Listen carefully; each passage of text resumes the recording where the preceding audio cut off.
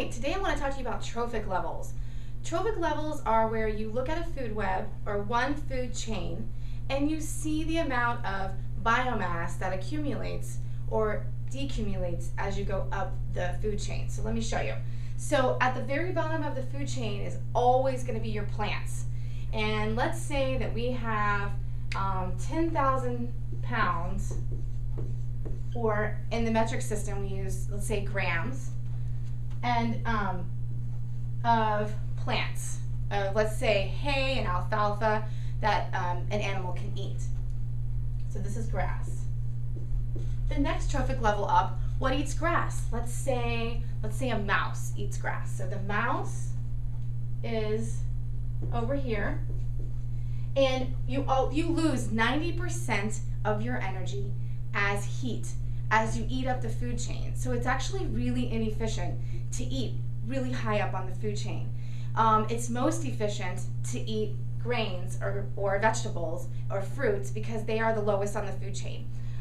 So you're going to say, what's 10%? What do you get to keep? The mouse gets to keep 10% of what it eats. So let's say out of 10,000 grams of grain that a mouse would eat, the mice would only get to keep 1,000 grams of that 10,000 grams of biomass. Biomass is any plant matter that's been dried and weighed.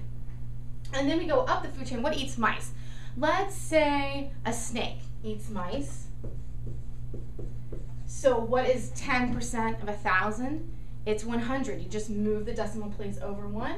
It's 100 grams. So the snake would get to keep 100 grams of that 10,000 grams of biomass that it eats. And then what eats a snake? An owl or an eagle or a large predator bird. An owl at the top of the food chain would only get to keep